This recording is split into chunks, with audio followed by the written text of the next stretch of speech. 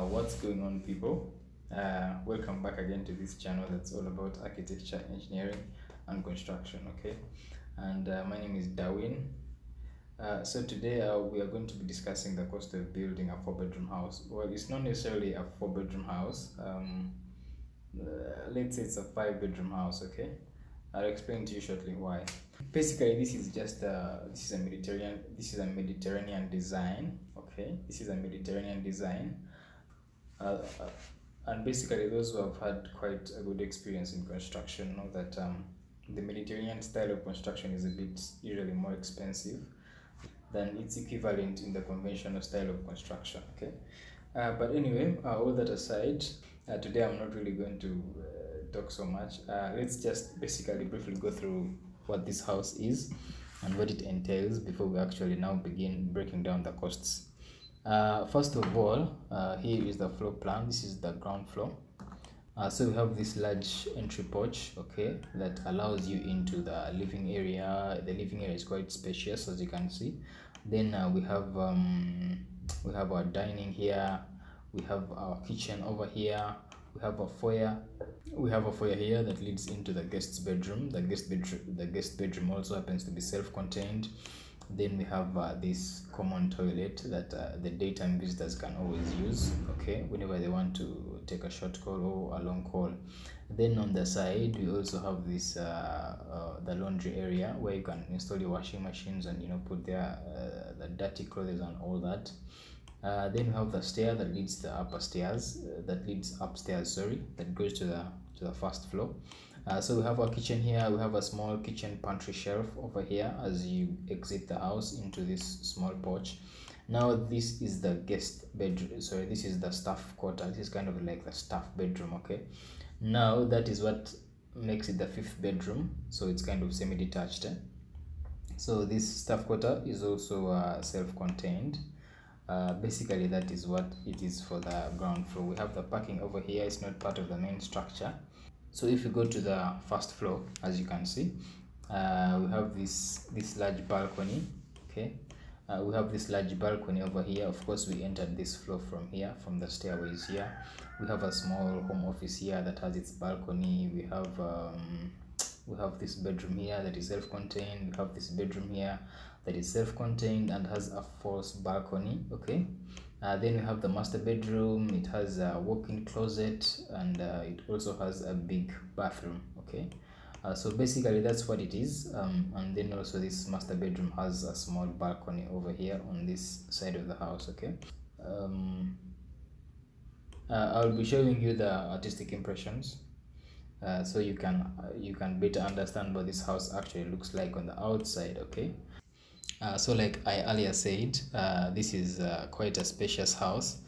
First things first, this house has 145 square meters on the ground floor, and also just about 145 square meters on the upper floor. That includes that big balcony. Okay, so we are looking at about 290 square meters of total floor area. Okay, that's quite large. So when you're categorizing this house, so you surely cannot categorize it under a small structure. Okay, so all that being said, so we have our first phase of setting out, buying the timber and strings.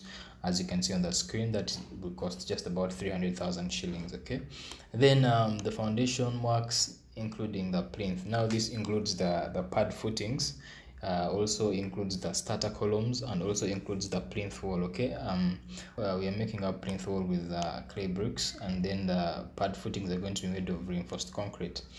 So we have excavation works as a lump sum. Of course, this one really depends on where exactly you're going to put the project, the condition of the place. So here we're considering just a mild slope that is there that might just need a little clearing. Okay, so excavation works might cost you just about 1.2 million. Then the cost aggregates, you'll need 6 forward trips, each at 350,000, which brings you to 2.1 million. You'll use 12 millimeter steel bars. Those are basically to be put in the pad footings. Making the mesh for the pad footings. Okay, then we have the 16 millimeter bars. That includes the ones that actually come through the starter column to the top of the ground floor slab. Then we have R7 rings, we have lake sand, we have plaster sand, binding wire in those quantities as you can see. Okay, then we have hardcore. So for the hardcore, we'll need just about 6 strips, each bring us to a total of 1.44 million. Okay, then we have cement. We'll need timber for shoring the sides, that is holding the columns in place and all that as they are being cast while they are still wet, of course depending on the construction methodology that you've actually used. Then we'll need DPM, is basically the damp proof membrane, that is just before we actually cast the ground floor slab. Then we'll need clay bricks for the plinth walls. We'll need 6,000 of them. Considering clay bricks, just about 350 shillings. Bring our total of clay bricks to 2.17 million. So basically the whole foundation including the plinth walls is going to cost you just about 17.24 million. Then going to the ground floor slab, those who've done construction before know that the slab is one of the things that take the most amount of money in construction, okay, most especially if it's a reinforced concrete slab. Now in our case, we are doing a reinforced concrete slab, but we are not reinforcing with these bigger steel bars. We are reinforcing it with a BRC, okay, which is what you actually see here. So we will need coarse aggregates, just about 14 strips, which are 350k, bring our total to 4.9 million. We'll need 12mm steel bars. No, we do not need, that's why it's 0, because in this case you're only considering the beam and the slab. So in the slab you're using BRC, and then in the beams we're using 16mm bars, okay, so we don't need the 12s. So 16mm bars, you need just about 35 pieces each at 65,000. This really varies, 65, 67, really depending. Then R7 rings, we need lake sand, we need plaster sand. You realize in most instances we always need more lake sand than plaster sand, because when you are mixing concrete, lake sand always gives stronger mixes than plaster sand. So when we are doing those mixes, we always make sure that the ratio of lake sand to plaster sand is usually higher. In some cases where the buildings are high rise, we always actually even eliminate plaster sand from the mix in general, okay, though it's cheaper. So we will need binding wire, we'll need maram, we'll need cement, timber. So bring that whole subtotal of the slab work and the ground floor beam to 21 million and 60,000 shillings. Now our total of the whole foundation complete with the slab complete is just going to 38,304,000, sorry, okay. So going now to the ground floor columns and the block work, you will need coarse aggregates. These are basically for the columns, just about two forward trips, each at 350k, bring it to 700,000. You'll need 16mm bars. Those are the ones that actually run through the columns, okay, that go to the next floor. Then you'll need rings, you'll need lake sand, you'll need plaster sand, we'll need binding wire. Then we will need 4,300 hollow blocks, which are 2,800, bring our total to 12.04 million. Then if you count all the cement and all the timber, the subtotal for basically the ground floor columns and the block work as well will cost you just about 18.9 million. And then so now our total so far of what we've spent is going to 57,264,000 shillings, okay. So going forward, now going to the first floor beam and the stairs and the slab, that's quite a lot of concrete. We will need coarse aggregates, we'll need BRC. BRC is basically what we are going to put on top of the hollow slab. We're using a hollow slab. When I say hollow slab, I mean that we're using max spans to fill up some spaces, okay. You can see max spans right here at the bottom.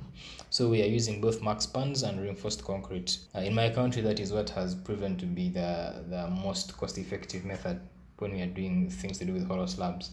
So we also have scaffolding, we have timber bottoms, we have all these, really you can understand them. So we have the subtotal of the floor slab, including the stairs and the slab, costing just about 29.8 million, and the total now has gone to 87,131,000 shillings, okay. So going forward, the first floor columns and the block work, coarse aggregates, 16mm bars, of course, rings, lake sand, plaster sand.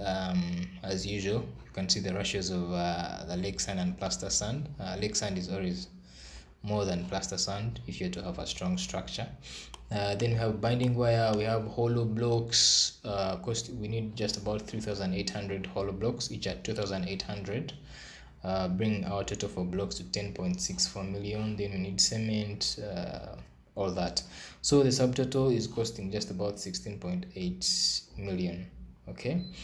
Then our total general in what we've spent so far, right from the foundation up to where we are now, is that we have 103 million and 991,000 shillings.